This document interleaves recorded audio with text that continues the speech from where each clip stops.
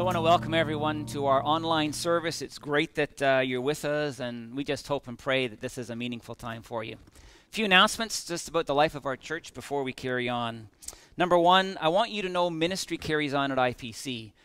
The elders have met weekly and will continue to, it seems. There's lots to be considered and to be thought through, and the leadership is great. It's there and it's in place. Staff are working mostly online and impacting lives. So please pray for us as we redesign ministry, as we think differently, obviously, about how the church will function, but still want to see God impact lives in really significant ways. Secondly, I want to let you know that daily we are communicating, seeking to communicate with you and others on social media, on Facebook and on Instagram. If you're not aware of that, please connect in those ways so that you get the messages that we're sending out, and hopefully that will be of real help to you. If you know someone who's not able to access the internet and social media, please let us know. If we know who those folks are, we can try to communicate with them in a different way. So call the office or send us an email and let us know who those people are. Lastly, and most importantly, Easter is almost upon us. Good Friday, this coming Friday, and obviously Easter Sunday next week. We are going to have communion online during the Good Friday service itself. Thought lots about this. This is happening in a lot of contexts. Our denomination has approved the idea. Good and faithful ministers are serving it otherwise, I've discovered. Here's the theological rationale. When we meet even here physically together, we commune with Christ by his Spirit. He is not with us physically. He's seated at the right hand of God the Father. But his Spirit is with us. And through communion, we find unity with him. We commune with him in spite of his physical absence. Well, next week we're going to commune with one another and with Christ by the Holy Spirit. You don't need to be here physically in order to experience communion with the Lord and with the people of God online. God is able to unite us in that way. So please prepare. Get some bread, pieces of bread set aside for those who will participate. Also, cups with juice in them that will be what you will receive as I serve communion to you on Friday. So please keep that in mind, and let's look forward to what God has for us in both of those services. We can still have a great Easter together, although in a different fashion. God will be with us, and God will be at work. I'm going to pray. I'm going to ask God to bless what we do as we dig into Scripture, as we look to his word to speak into our lives and impact our lives and encourage us again. So let's pray together. Gracious God, we're just thankful for one another. We're not physically together, but Lord, we are united by your Spirit. And we're here now to hear from your word, this incredible book, the Bible, inspired by your Spirit, that we might know your mind, your heart, that we might know the truth of God and have that truth applied to our lives. So wherever people are today, mostly in their homes or maybe in other contexts, we just ask our God that you would be with us and that you would speak to encourage us and to challenge us, to remind us of who you are, to help us in these difficult days. This we pray in Jesus' name. Amen. Not sure about you, but I've watched a lot of news in these last weeks. Most days I seem to tune in several times to find out what's going on. And I have found myself seeing lots. And the news isn't good in many, many instances. I have also found myself recognizing that I have pictures in my mind as I remember what I have seen on the news. And it has had impact in me. Maybe you will be the same. For example, I have been struck by the image of people in white hazmat suits, I believe in Europe, loading caskets onto a refrigerated truck. I was really shocked to see that it's come to that place in Europe. It's such a sad reality. I have a picture in my mind of an older couple, one of them inside a nursing home, the other on the outside of a nursing home looking through glass, and the two of them gazing at each other but separated. I can't think of anything other than the word tragic to describe that reality, as people are afraid and separated from one another. I have a picture in my mind of a couple getting married, and the only other person present with them in their ceremony is the minister. There's a sense of excitement that I picked up from the couple, but I'm sure there was great regret that day also that friends and family couldn't be present. Sadness as well, in my experience. I picture from Florida, from a beach in Florida, hundreds and hundreds, if not thousands of young people partying. My time to party, one of them said. Please don't ask me to not gather together. In spite of the fact that their gathering together will probably produce harm in their lives, if not in the lives of their parents or grandparents, maybe significant harm. And as I looked at that, and as I think about that picture that's in my mind, I feel dismayed and frustrated, even annoyed with those young people.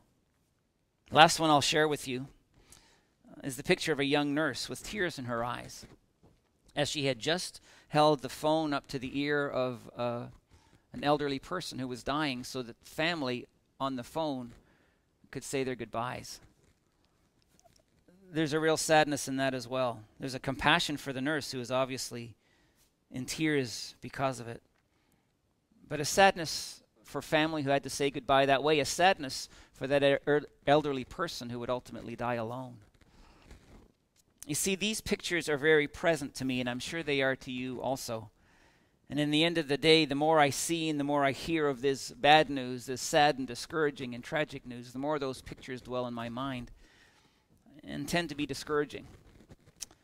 Well, in light of that reality, I want to take you to a passage which I think can be helpful to us, which can encourage us and also challenge us. The beginning verses in Hebrews chapter 12 are the ones that I want us to look at today, but let me give you the context before I read them. First of all, the book of Hebrews, the letter of Hebrews, was written to Jewish Christians, people who had come to believe with all of their hearts that Jesus was the long-promised Messiah, the anointed one sent by God to save them, to bring them salvation. They were in a difficult place in a Jewish context as believers in Jesus. They were struggling, they were hurting, they were being persecuted. And the letter is sent to encourage them. It's a call to endure in the midst of hardship. And as a result, second part of context, Hebrews chapter 11 was written. And if you know the text, it's a chapter filled with stories of where God's people remained faithful in difficult and challenging times. The word that is used there is that they were tested. And in their testing, they endured through the struggle and remained faithful to God. So what we're looking at is a challenge by the author of this epistle for the people of God then, and can I suggest today, to remain faithful in hard times, in discouraging times, in challenging times. And I would suggest, of course, here we are. I want to read to you Revelation chapter 12, verse 1 to begin. It says this: "Therefore, since we are surrounded by such a great cloud of witnesses," and that's a reference to what precedes in chapter 11, "let us throw off everything that hinders and the sin that so easily entangles, and let us run with perseverance the race marked out for us." Notice the analogy of a race that these people are given. They are running towards something of significance. They're running toward the completion of a race. They're running toward victory, and they're being called to move toward that finish line and to do it well. To throw off anything that might encumber them, entangle them, to throw off sin that might keep them from running the race well, to throw off, as it says here, everything that hinders. Attachments to things that might not be helpful, or attachments to people, relationships that are causing trouble and difficulty and keeping them from moving forward faithfully. To throw off fears and worries, any kind of emotion, get rid of anything so that they can run faithfully as all these heroes of chapter 11 have run. So much so that they are focused on their race. It's their priority, it's the passion of their heart to succeed in what they are doing. Their calling in the midst of heartache and challenge and difficulty. And then along comes verse 2, which is where I want us to focus our minds today. It says there, "Let us fix our eyes on Jesus, the author and perfecter of our faith, who for the joy set before him endured the cross, scorning its shame, and sat down at the right hand of the throne of God. You know, a remarkable passage where we are told to fix our eyes on Jesus. Gaze at him, look at him, keep him central to our view of life, especially in the hard times. And he's described in two ways. Number one, he's described as the author of our faith, the author and perfecter of our faith. Now, if you think about this and you think of the word author as simply one who writes a book, you're not going to catch the essence of what's being described here. But what is being meant in the use of this word literally is the idea of creator or originator. Think of an author of a work of fiction. I love historical fiction. That's what I tend to read for fun. But that author is going to sit down and he or she is going to create an entire world, a circumstance that you get drawn into. He's going to, or she's going to originate that reality and then create characters and develop the characters as the story goes along. And you get caught up in that world, if you would, because of the creation of that story and the characters that are held within it. And what's being said here of Jesus is that he is the creator of our faith. He is the originator of our faith. Other translations call him the pioneer of the faith or the founder of the faith. You see, it is through the person of Jesus, his coming and his death and his resurrection, that our faith is formed. He has established this faith of ours. He defines it, and he is our focus. Let me read to you Hebrews chapter 2, verse 10, a verse that has a lot of relevance to what I'm describing. It says there, "In bringing many sons to glory, it was fitting that God, for whom and through whom everything exists, should make the author of their salvation perfect through suffering."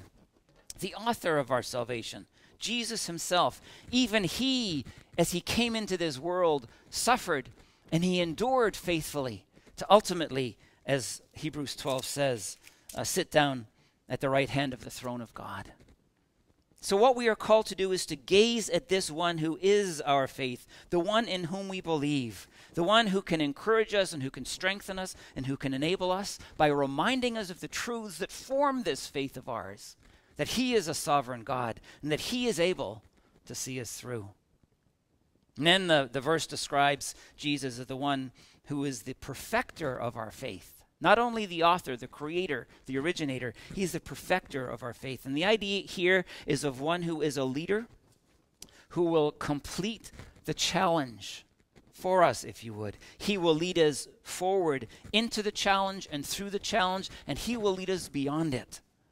He is the one that will strengthen us so that we do endure. He is the one who will work by his Spirit in our lives so that we will persevere, the text is saying. He is the one who will enable us to complete the race. We will cross the finish line as we gaze on Christ and know his presence and his power at work in us in order to accomplish the things that we long to accomplish. See, Jesus is the sustainer of our faith, and he will sustain us through the challenge all the way through. As we gaze on him, as we're reminded of who he is, the truths of our faith, and the presence and the work of Christ in our lives. The Apostle Paul references this in a similar way, similar idea, when he says this, Philippians chapter 1, verse 6. It describes Jesus as he who began a good work in you will carry it on to completion until the day of Christ Jesus. Did you hear that? He, Jesus, he began the good work in us. He's the originator of faith. He's the creator of faith that is at work in us. And it is he who will carry it on to completion until the day of Christ Jesus. That's an amazing promise that is contained in both of these texts. Jesus is the one we must gaze on, my friends. We must fix our eyes on him. We must remember who he is. We must remember the truths that he brings into our lives. We must remember what he has done for us. And in the midst of that recognition of Jesus, we will be strengthened and we will be enabled as we go forward until the end of the race, where we will triumph because of him and because of his sustaining grace. It's amazing. And then verse 3 in Hebrews again, Hebrews chapter 12, says this, consider him, similar to fix your eyes on him. Think about him. Consider him who endured such opposition from sinful men, so that you will not grow weary and lose heart. Well, once again, a lot of relevance there. Anybody finding themselves growing weary of COVID-19? Anybody who feels the potential of losing heart because of the circumstance that they're living in right now? The potential is there. And I guess I've suggested to you today, the more we gaze at the bad news, the death and the separation and the loss and so forth, the more likely it is that we will grow weary and we will lose heart. We are to gain strength by fixing our eyes on Jesus and not the circumstance we find ourselves in. I heard a great illustration of this lately, and I want to tell you of it.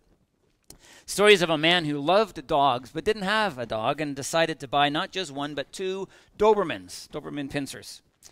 If you know those dogs, they are big and they are powerful and they are intimidating. I once had a Doberman. It turned out to be a very friendly dog, but just run toward me, and I'm looking at this powerful animal, big dog. Honestly, I was afraid. Didn't need to be in the end, but that's the experience of these dogs. All was going great with this man with his two new dogs until these dogs developed a habit when they were on a walk with their owner of lunging at garbage at the side of the road, probably expressing their aggression together and wanting to tear that garbage up and make a mess, whether it was set out for pickup or otherwise. It made walks really miserable for this man, and he would have to fight with them, and every muscle in his body was used to hold them back and trying to control them as they attacked that garbage. And in time, he grew weary of this and didn't want to take them on a walk anymore. Well, after a time, a friend said to them, listen, you just have to train them well. You have to teach them not to do that. And he did. And it worked really well. Whenever they came near garbage, as he could see ahead of them on their walk, on the side of the road, all he had to say to those dogs after they had been trained was, eyes on me, eyes on me. And they would look away from the garbage and they would look up at him, as dogs do when they're well trained and they're attentive to their owners. And they would look at him and they would walk past the garbage and they'd leave it alone and everything was great. From that point on, garbage wasn't their focus because they kept their eyes fixed on their master.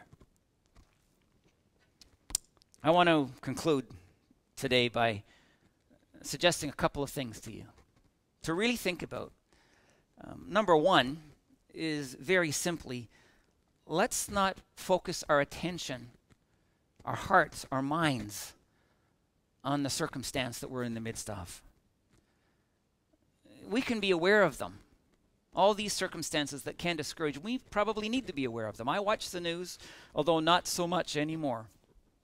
And I don't read it nearly as much as I used to either. I want to know what's going on so that I can contribute well to what's happening in society, so that I can pray in an informed fashion, so that I can do what will keep me and my family safe. That's great. But let's not fix our eyes on the garbage.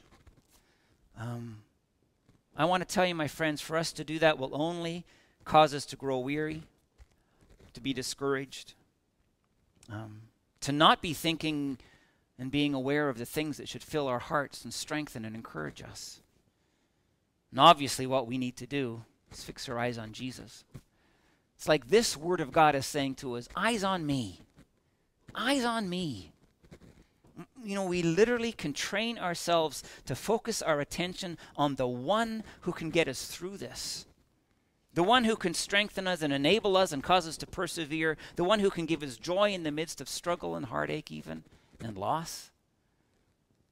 He is the one, by his grace, who will sustain us and allow us to be faithful to the end, so that we do finish the race, so that we finish it in victory, in a way that honors and glorifies God. Now, how do we do that? I want to coach you a little bit, as I have in recent Sundays. What I'm going to say to you might sound a little bland, and it may be the kind of thing that you would absolutely expect me to say, and maybe even cause you to turn me off a little bit because I'm saying it again. But what I would really encourage you to do, and I don't want you to do that, by the way. I want you to listen to this, and I want you to practice this. What I want to encourage you today is every single day to take time away on your own with Jesus. And I want you to read his word and I want you to pray. But I also want you to do this. I want you, after probably scripture reading and after prayer, to sit quietly in the presence of Jesus and close your eyes. And I want you to ask him by his Spirit to give you a picture of him. I don't know what the Spirit of God will give you in those moments. Maybe that he'll give you a picture of Jesus with children on his knees. Maybe a picture of Jesus feeding 5,000 to 10,000 people and teaching them about the truths of the kingdom of God. Maybe Jesus healing people. It may be Jesus overcoming the power of evil in someone's life and casting out demons. I don't know what that picture will be, but I pray it will be of God. But what I also want you to see at some point, I trust you will see at some point, the reality of the fact that Jesus, as this text says, is sitting down at the right hand of the throne of God. Jesus is exalted. Jesus is the eternal, sovereign Son of God. Jesus is a God who is more powerful than all the struggle and hardship and difficulty that human beings experience, always have and always will until he returns. Jesus is the one who is sovereign over COVID-19 and any other challenge that our circumstance might bring to us in these days. My friends, I want you to look at him. I want you to fix your eyes upon him. I want you to gaze upon him in your mind's eye. And I want you to develop a picture of Jesus that will sustain you during these days. Not just once, but day after day after day. And according to this text, if we will fix our eyes on Jesus, the one who created our faith, and the one who will perfect it in us as we go forward till the point of completion in Christ Jesus, as Paul writes, I want you to know that you will make your way through this time. Not without heartache and difficulty. We're never promised a life following Jesus without heartache and difficulty. We're living in a fallen world, and we have COVID-19, and we have illness, and we have death, and separation, and so forth. But my friends, as we make our way through such circumstances, if we will fix our eyes on Jesus, we will be sustained, and we will be enabled, and we will persevere as people of faith, as those people in Hebrews 11 described did, as Jesus himself did. We can too, knowing the presence and the power and the enablement of the sovereign Lord of all. Take time with him. Picture him most. And allow that living Lord Jesus to strengthen your life for his glory and for your good. Let me pray with you. Gracious God, what a powerful instruction we are given when we're told to fix our eyes on you, to gaze upon you in your beauty and in your strength, that we might be enabled to see our way through this circumstance. Lord Jesus, we hear that instruction, eyes on me. Just keep your eyes on me. And we pray, Lord, that we will be able to do this. I pray for every single person listening to this sermon today, whether they're from our congregation or otherwise.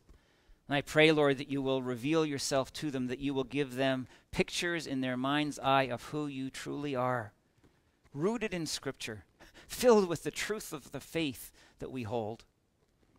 And I pray that as a result of fixing their eyes on you, Lord Jesus, that they will be encouraged and strengthened and sustained as they run this race until its completion.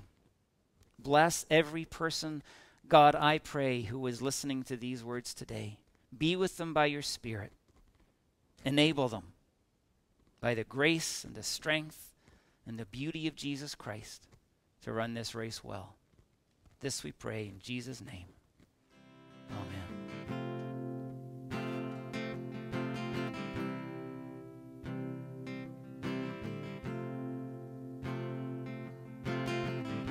Hear the voice of love that's calling. There's a chair that waits for you, and a friend who understands going through.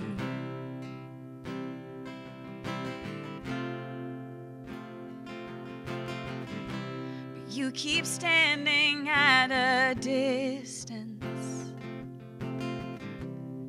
in the shadows of your shame. But there's a light of hope that's shining. Won't you come and take your place?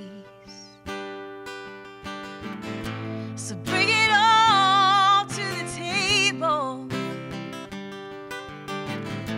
There's nothing he ain't seen before.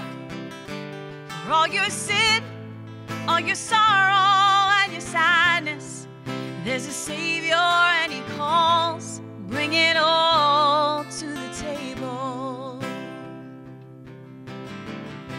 And he can see the way you carry and the fears that hold your heart. But through the cross you've been forgiven. You're accepted as you are. So bring it all to the table. There's nothing he ain't seen before. For all your trials, all your worries and your burdens, there's a Savior and he calls. Bring it all to the table. So come on in, take your place. There's no one who's turned away. All you sinners, all you saints, come right in and find your grace. Come on in, take your place. There's no one who's turned away. All you sinners, all you saints, come right in and find your grace. So bring it all to the table. There's nothing he ain't seen before. For all your sin, all your sorrow and your sadness, there's a Savior and he calls.